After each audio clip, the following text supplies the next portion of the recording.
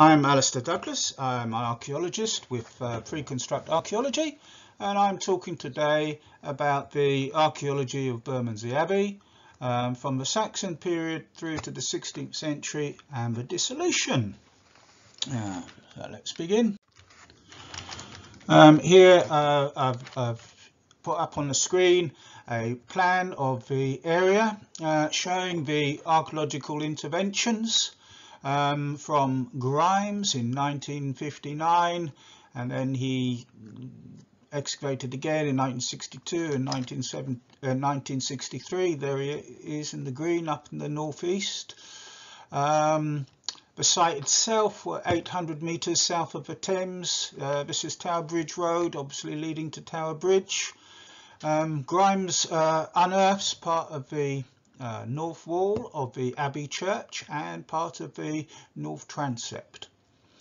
Large-scale excavations started again in the 1980s with the Department of Greater London Archaeology, and it was after those excavations that the whole area was scheduled as an ancient monument, which you can see in the red. And Mola carried on with large-scale excavations in the 1990s, and they were unearthing the eastern range of the Abbey and part of the south range. From 1998 onwards, Pre-Construct Archaeology got involved, so we were in there from 1998 to 2008. These excavations are in blue. These excavations were in advance of the development of Bermondsey Square, but we also looked at a plot of land that we call the Island here, which was to north of the White Bear Public House here. We looked at an area to the north of the scheduled ancient monument in Stephen Street, and we also re-excavated part of the Mola Site A right here on the eastern side. Bermondsey, the name gives a hint to its early Saxon origins. There is in the post-Roman period of the 5th century, scattered Saxon settlements began to be settled from the Thames estuary right up to Oxford, showing the importance of the Thames as a corridor into the country, the communication route. And Bermondsey sits in nicely as one of those early 5th century settlements. And sure enough, we did unearth some evidence for the early Saxon settlements, including some of these potsherds here that I've put up on the screen. We had a few pits and a few bits of remnants of field systems. Now,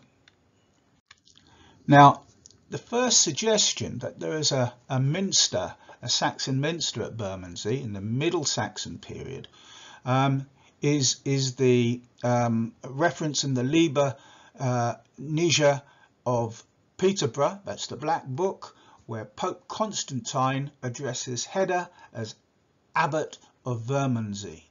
And that is the suggestion that there is a Saxon Minster. It seems likely that Bermondsey may have been part of a Middle Anglian federation with a head house at Peterborough and satellites at Brendan on the Hill, Woking and perhaps Hoo and Brixworth. However, until actually the PCA excavations, there was no evidence, no archaeological evidence whatsoever for this Minster. However, along the northern frontage, we started to pick up fragments of masonry foundations which were early. They were in the lowest part of our sequence in masonry remains. And here's an example here, east-west running foundation. It's a layer of chalk, roughly chalk blocks here, with some packed gravel on top. Very fragmentary, but when we look at the plan here, we seem to have a series, east-west linear series of perhaps separate buildings.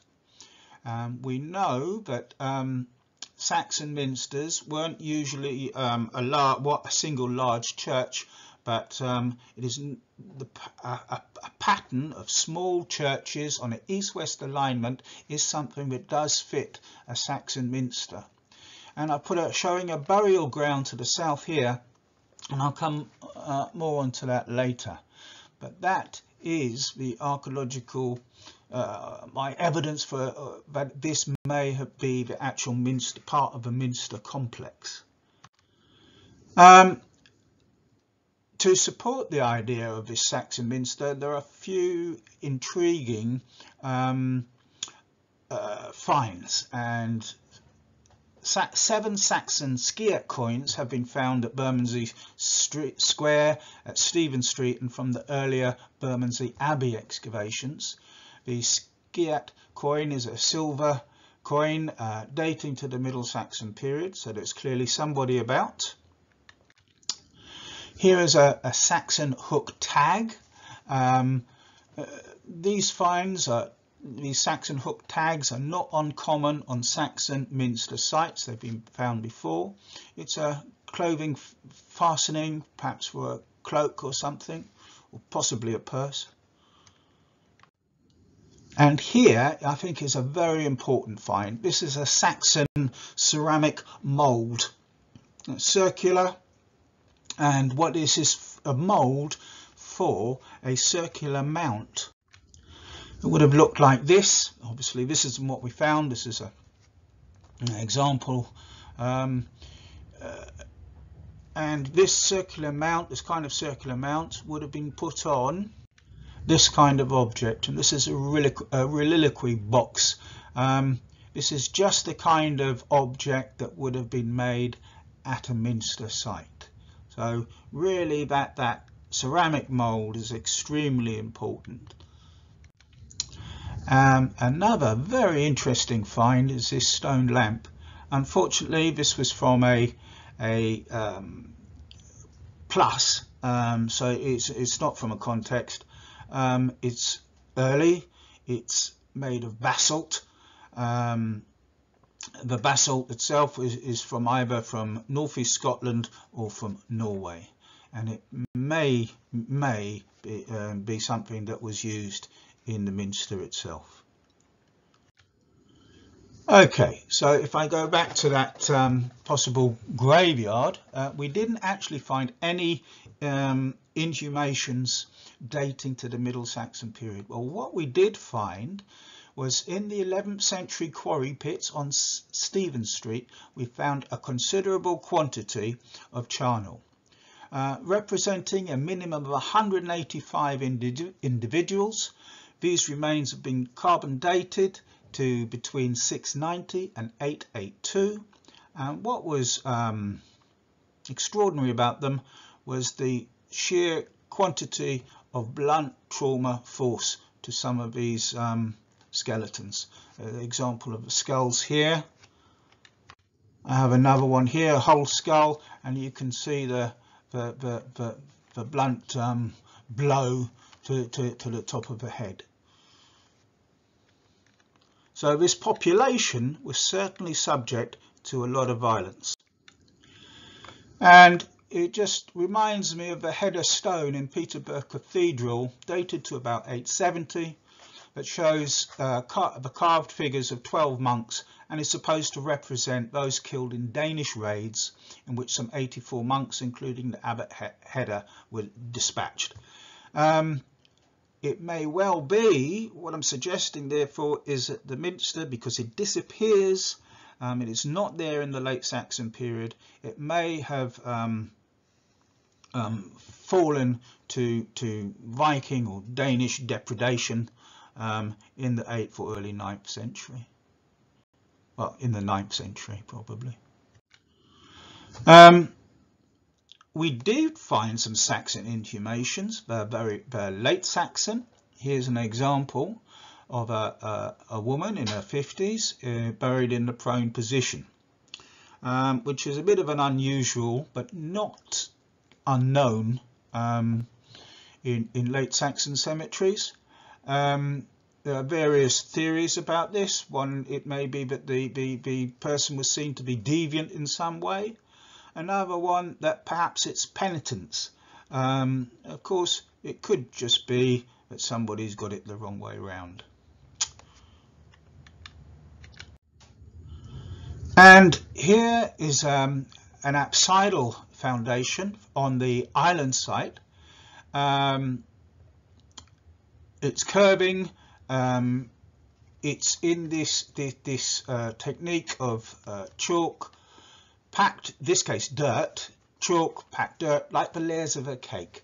It appears to date to the late Saxon period, probably 10th century. Here's a wider view of it on the island. You can see on the right these large foundations here. They use mortar again and chalk, but a lot of mortar in it. These are later medieval foundations of a south transept. What I'm interested in showing you at the moment is this curving foundation here. This is just a modern concrete intrusion. And if we look at my plan now, you can see what I think we may have the remains of a church, late Saxon church, some graves to the east. And when we put on the molar data, you can see some 10th century boundary ditches to the east. So in the late Saxon period, the settlement has emerged as a royal manor.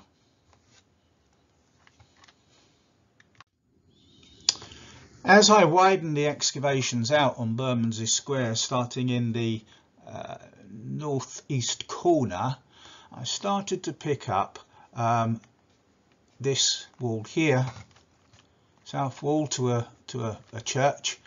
That is 11th century. Is a Romanesque church with these pilasters protruding here, these thin pilasters, one here, and it's very interesting.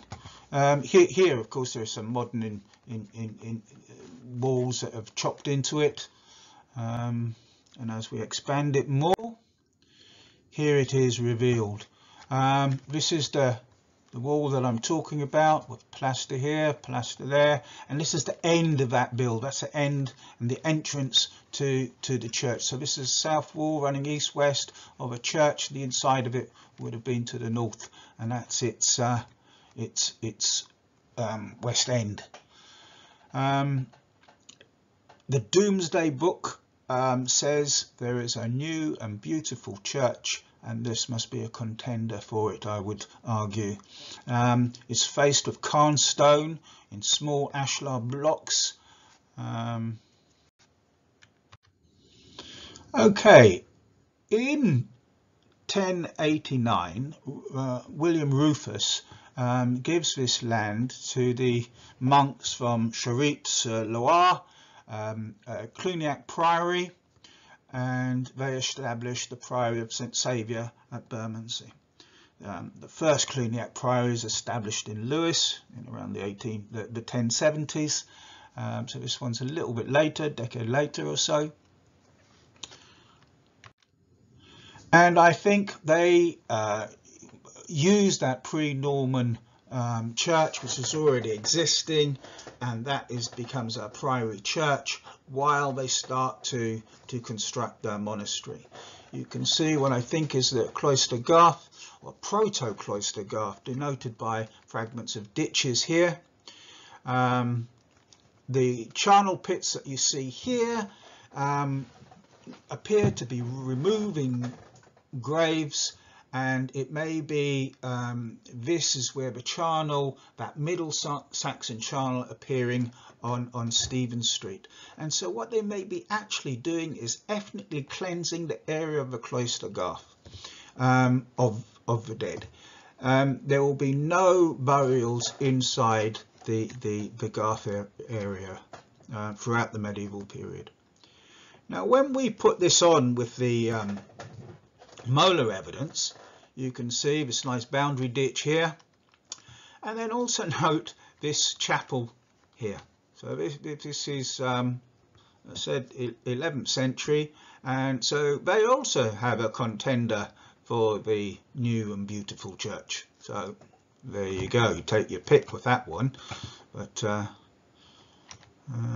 there's certainly two churches standing at a roughly the same period, and they probably are contemporary. Now the Cluniac order is reaches its height of popularity, if you like, in the 11th and 12th centuries. It's very influential. It has a lot of political power.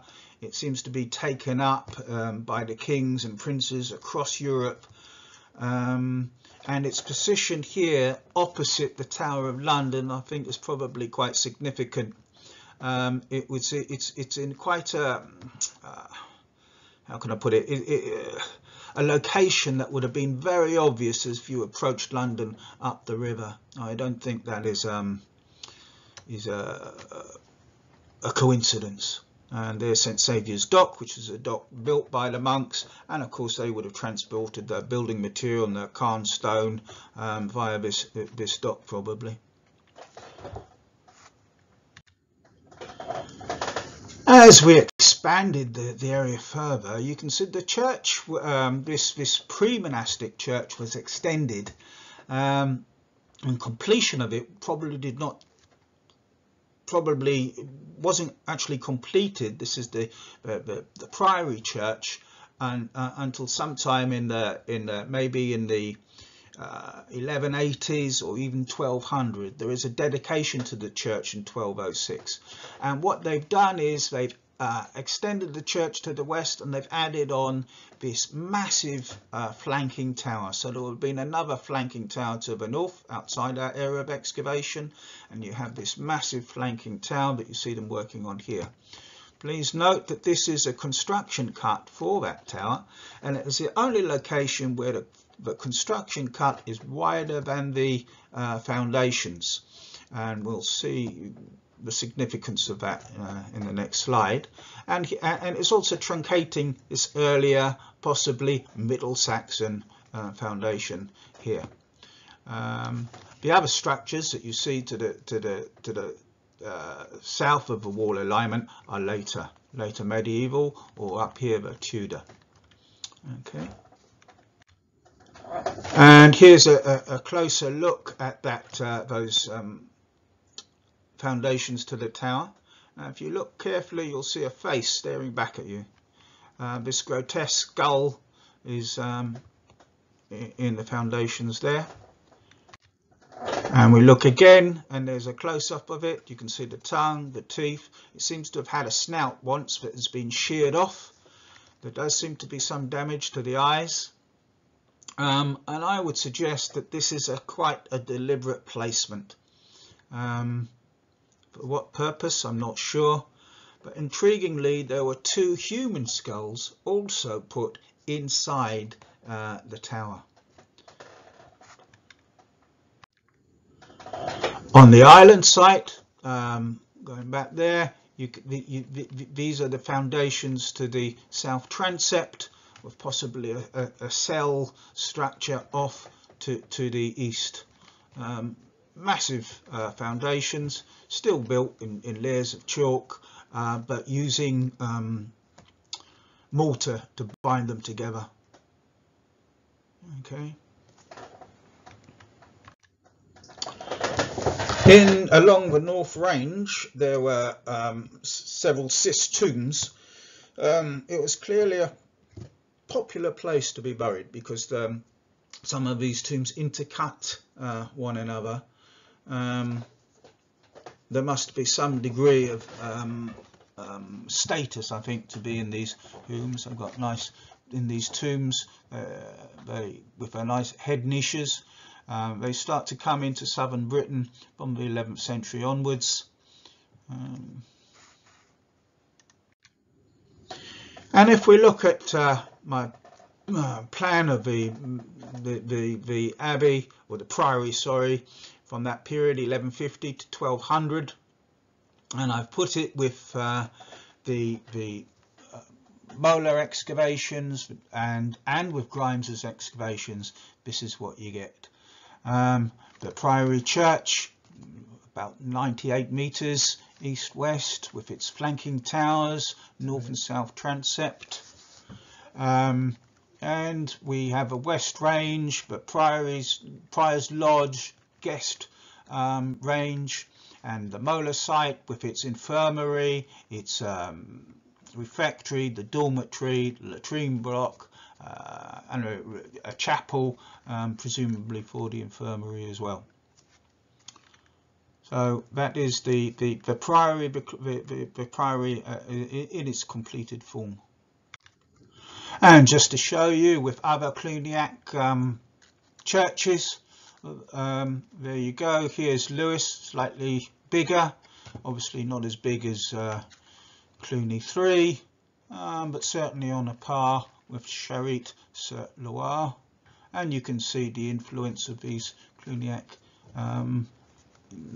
design churches in the Bermondsey layout.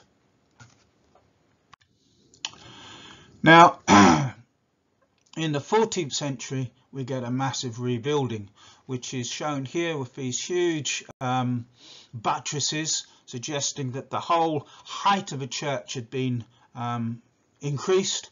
And you can clearly see that it's completely different to these earlier foundations here that go with the early ashlar stonework here. And in the island site, you're looking at the northeast corner of the cloisters. They also have been rebuilt in this 14th century. And there's a nice relieving arch for the foundations that cross soft ground. It's a technique that you start to see coming in from the 13th century onwards in ecclesiastical architecture. Rebuilding of the Prior's Lodge in the 14th century. The prior now is living in his own apartment. He's separated now from his monks, probably living quite well, I would have thought. A massive rebuilding of the western range. This is the solarium, where they keep all the stores of food and wine and so on. That's what these foundations represent. And here we've got a tomb that was empty, but was quite a substantial tomb built against the south wall. And this is a well house, also built against the south wall of a church. They would have needed water in the cloisters. It's where they did their washing, both of their clothes, their bedding. It's also where they shaved their tonsures. And here is a plan 1350 to about 1538 with everything put together, what I call a great church. And you can see it actually, surprisingly, seems to work quite well. What's important is the cloister has been rebuilt and it's now changed its shape. It's gone to a rectangular, and it's extended. Normally the cloister sits in the elbow of the transept, and you can see here it's larger than that. Okay,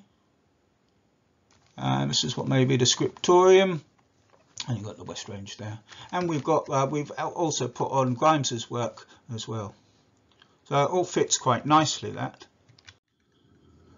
here's a massive amount of work stone, not surprisingly, was collected. Most of it was reused in later contexts, right up until the 19th century actually. And here we can see some examples of stone reused in wall. Here's a nice example of a figurative carving, a female head, probably used as a corbel, maybe over a doorway or a window. There is some damage to the mouth that might be deliberate when it was perhaps taken down at the time of a dissolution. It was reused actually in the steps of Pope's mansion in the 16th century. Pope was the man that got the land after the dissolution. And the work stone sorted by decade, which nicely fits my phasing quite well, I think. You can see here 1100, 1140 to 1180 building campaign going on there. 1200 where they may have completed the church, the conventual church. The rebuilding of 1340 to 1350. And then a little bit of rebuilding in the later period. Something interesting for you. We found some bones from a sparrowhawk and a gyrfalcon. Now, sparrowhawks would have been flown by priests, but a gyrfalcon is the top bird, if you like, or one of the top birds in the falconry hierarchy. Would have only been flown by kings or princes. It's a bird that comes from Greenland and northern Norway. So there's an interesting find. Perhaps more typical of a monastery is a bone stylus and an oyster shell palette for mixing paint. And here's some graffiti on a bit of cairnstone showing a knight, great helm, probably 14th century, the shield and a sword. Knights, of course, would have been quite frequent visitors, I think, to the monastery, passing through on the way to the continent or to Canterbury. And of course, Bermondsey was a pilgrimage centre in itself. But when we enhance the graffiti, you can see there's other things going on as well. You've got these eyes that stare back at you that may have some significance, maybe to ward off evil. There's some other graffiti down here. Not quite sure what's going on, but there you go. And here is this. Isn't this amazing? Is this medieval music? Is that what we're looking at? Hasn't been completely confirmed, but extremely exciting if it was. And this is my reconstruction of Bermondsey Abbey at the time of the conventual church around about 1200, showing the flanking towers and the gatehouse into the inner precinct. And I think we're about there. So thank you all very much. I hope you enjoyed that. Bye bye.